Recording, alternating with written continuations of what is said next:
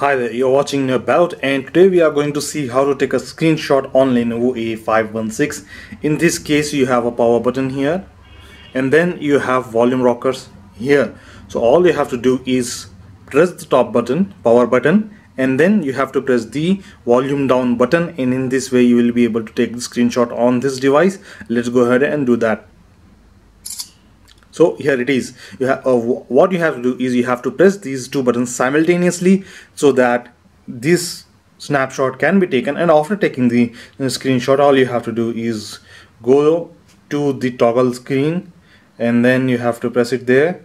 Now it asks you to either open it with the gallery or photos or any image editing software that you have. So you could choose whatever you want to pick up, and this is how you take screenshot on Lenovo A516. This is it, and thanks for watching. We'll meet in the next video.